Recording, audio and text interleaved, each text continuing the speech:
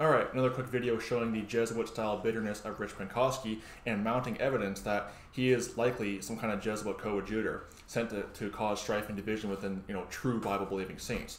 Because this guy is a blight upon the body of Christ. I've shown that in other videos. Sorry, my dog is in the background walking around. You'll probably, hopefully he doesn't bark.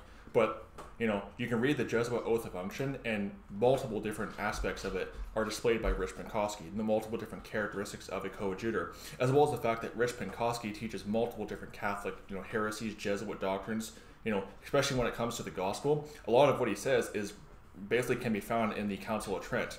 Had Jesuits that presided over it, pretty much almost word for word when it comes to salvation. So he is showing a lot of red flags of a Jesuit coadjutor. And one of the big signs of a Jesuit coadjutor is just this anger and bitterness towards their enemies. This is an excerpt from the Oath of Unction. It says, I furthermore promise and declare that I will, when opportunity presents, make and wage relentless war, secretly or openly, against all heretics, Protestants, and liberals, as I am directed to do, to expedite and exterminate them from the face of the whole earth, and that I will spare neither age, sex, condition, and that I will hang, waste, boil, flay, strangle, bury alive these infamous heretics, rip up the stomachs of the wombs of their women, crush their infants' heads against the walls, in order to annihilate forever their execrable race. Not good at reading on a computer. That when the same cannot be done openly, I will secretly use the poison cup, the strangling cord, the steel, or the laden bullet, regardless of honor, rank, authority, or dignity, or the person or persons, whatever may be their condition in life, either public or private, as at any time I may be directed to do so by any agent, either of the Pope or Superior or the Brotherhood of the Holy Faith, the Society of Jesus. And you'll see this a common trait. For example, Martin Richling, a proven Jesuit coadjutor, displays the exact same type of just ranting bitterness against his enemies. Why? Because Catholics, the history of the Catholic Church, even before the conception of the Jesuit order, has been that of just complete bitterness and rage towards their enemies. Without the shedding of the blood, there's no, without the shedding of the blood of the heretic, there's no remission of sins, talks about in the Oath of Unction. So Roman Catholicism has been a bloodthirsty cult from the start, and a common trait of these Jesuit coadjutors is when you rebuke them or anybody who goes against them, they just have this obsessive, rage and obsessive, they go into a satanic frenzy against whoever opposes them or rebukes them or exposes them. And you're going to see that here with Rich Penkoski as he goes into a 12-minute tirade against Eric Love, a man who's done plenty of videos exposing his wickedness. So check this out and just notice just the complete rage, and just notice his eyes, how devil-possessed he looks. Check this out. And now, so today I had heard about a man in Tulsa, Oklahoma, who was arrested for cyber stalking, who was literally arrested and put in jail for what Eric Love is doing to me. Now, this is a man, we talked about obsession, we talked about, let me show you something here. Is this something a Christian does?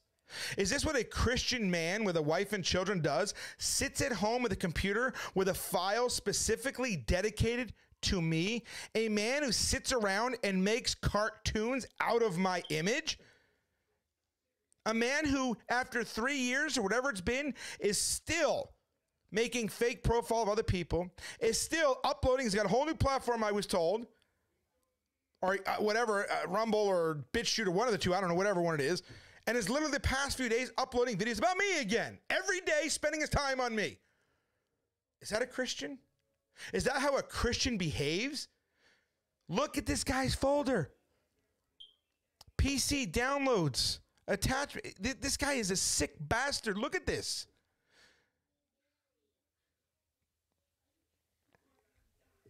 Look at this. This is what he does with his time. He sits around making cartoon images of me. No, I don't. Here's the proof. So again, it was pointed out to me today that there is somebody sitting in prison today for this, for stalking and harassing online in Oklahoma, apparently. So we're going to see if something can be done there. Because when a guy comes on to my YouTube channel here and just incessantly makes fake profiles about others to purposely disrupt, annoy, harass, that's a crime. It's not a Christian behavior either. This is sick. Like, this is seriously deranged behavior. I find it odd too that some of his followers are crying because people are saying to them it's not fair to judge me on my life. You don't even know me, but they do it to everybody else because they're not saved. Again, just because you're not pistol whipping women anymore doesn't mean you're not beating people up. Just because you're not punching people or selling drugs near a school anymore doesn't mean you're still not a scumbag. Instead, you use YouTube, and instead you make stupid accounts. Oh, Rich Penkoski just farted. Yeah, because that's what Christians do.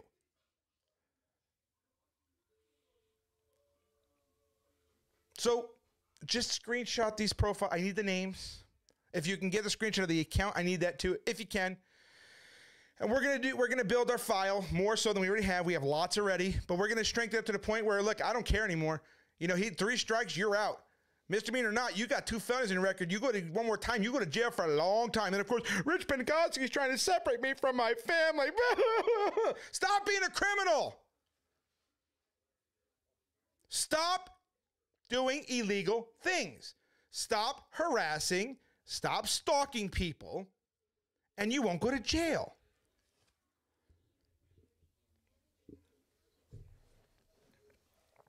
We already know, and just for you guys to know, he has been making fake accounts of people on Facebook as well, and he blocks the original so they can't see it, and then comes onto my platforms pretending to be them,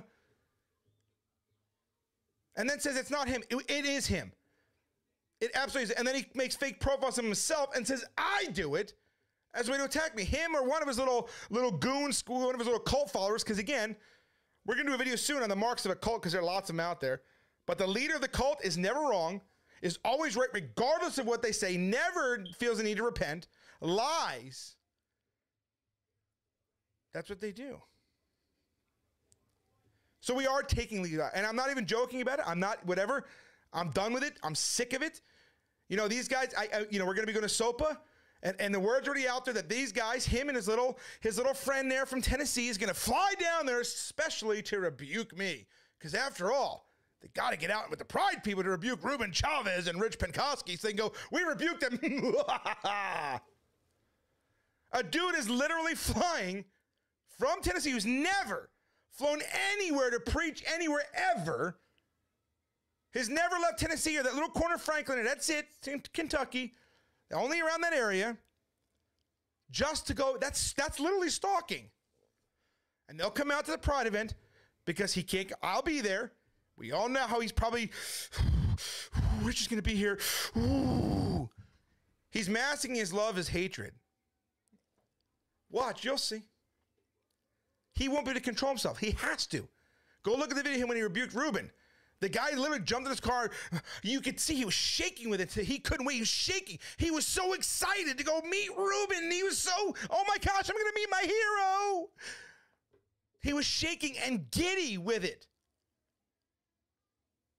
Because I believe the guy is a closeted homosexual.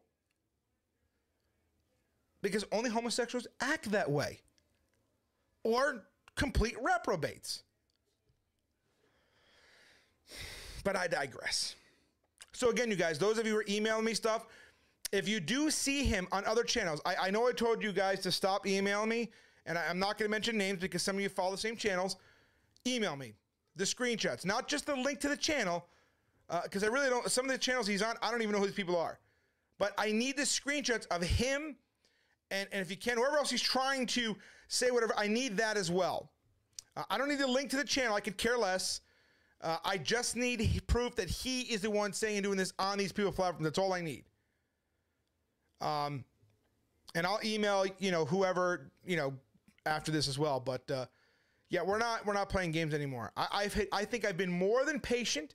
I think I've been more than long suffering. But I'm sorry, when you get this guy every single day, 3, 4, 5 profiles every time I do a video coming on here, going on Facebook, pretending to be other people, literally have files dedicated to me where he's sitting around making cartoon images of me all day. This is what this guy does. When he's peeping and creeping on my daughter's profile, gets caught and says, it's because Rich and Amanda were using it. No, actually, we weren't. I have never used my daughter's profile. That's a flat out lie. He only says that because he got caught looking at her profile. He's looking at an underage girl's profile. The same guy has ads for bondage gear and children's underwear on Facebook popping up.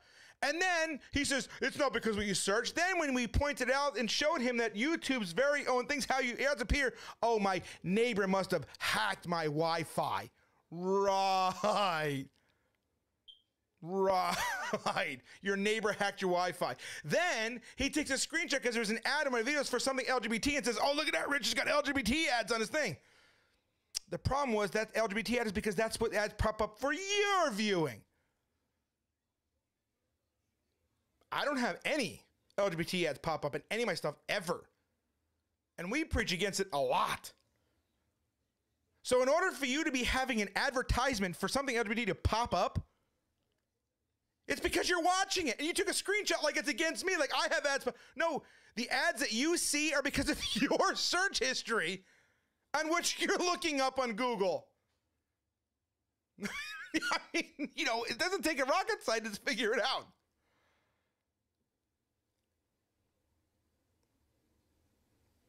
He's watching tonight, Rich, and commented on his channel about being called a reverend as being sinful. Of course it is. Everything is sinful. This is the same guy that says, I'm an adulterer being remarried, but yokes up with JT, whose wife is remarried. But that's okay. He gets a pass. Who actually makes video after video because we accept donations, but his own followers made a whole video about how they corrected their PayPal so they can get donations. That's okay. They're the biggest hypocrites on the planet. The biggest hypocrites. And by the way, that's how they address me. I don't ever call myself that. The problem with guys like that is nobody would ever want him testifying in any House committee on any bill because he's a scumbag. He's watching, commented on the channel about being called a reverend. Everything is sinful. Everything everybody else does is sinful except for what he does. His obsession, not sinful. His stalking, not sinful. His sitting around making computer program or computer images of me all day, not sinful. His lying and slander, not sinful. Rich Penkoski lies. No, actually, I haven't.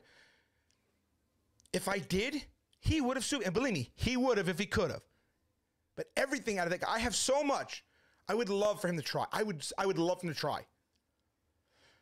So what, I called Rich. I said he sexually molested his daughter. I took that video down. Yeah, taking it down doesn't absolve responsibility. You still said it, even though it wasn't true. You never actually said I lied about that. He won't do that. He can't say that because then he admits he's a liar. Same guy says that his case against me was dismissed because there was no case. Another lie. I have the email, we've shared it, where he agreed to stop harassing and stalking me in exchange for dropping the restraining order. He tried to have it dismissed, and the judge said no. It was dismissed because he said he would stop stalking and harassing me. Now that's out there. And of course his excuse was, well, the judge didn't sign it, so I'm not going to buy with that. Oh, great. So now we know you're not a man of your word, thus making you a liar. So we know for a fact, with proof, actual evidence, not something that a video clip that I've put together to try to frame a narrative around. This is what he said. There's this. We had the screenshot. We put it up there from his lawyer. It's there. And then he didn't do that. Whether a judge signs it or not, if you're a Christian, you're supposed to be a man of your word. Let your yea be yea and your nay be nay. But let me guess, it's not sinful for him. And that's okay. Again, but why am I talking about this? Because if you're a Christian, when you're a threat to the enemy, this is what's going to happen.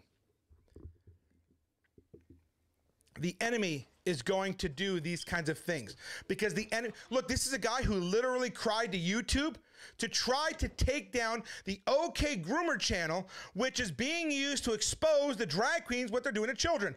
Now, why would a Christian want that channel taken down, I wonder? Why would a Christian want that?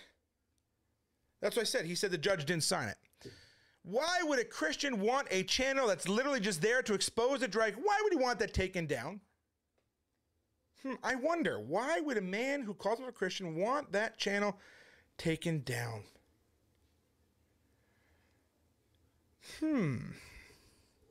Wonder why. Could it be because he himself is a groomer? Maybe he likes the grooming videos? I don't know.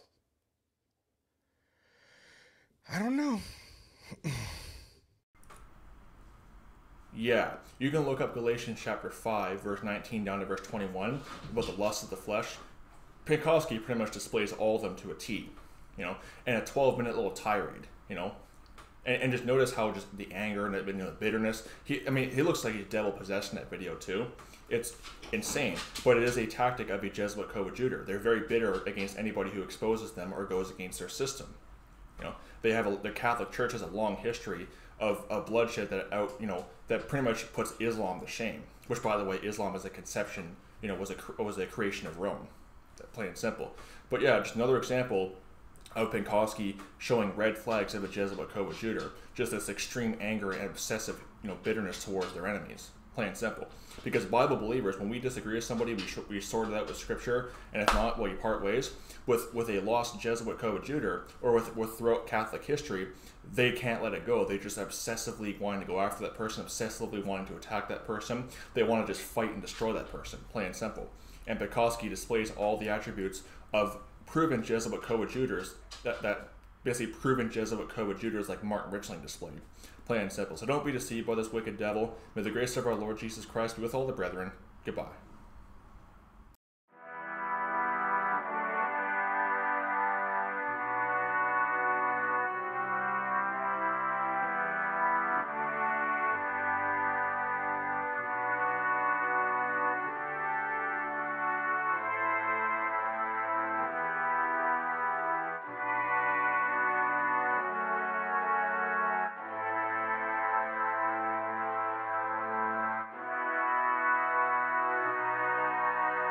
you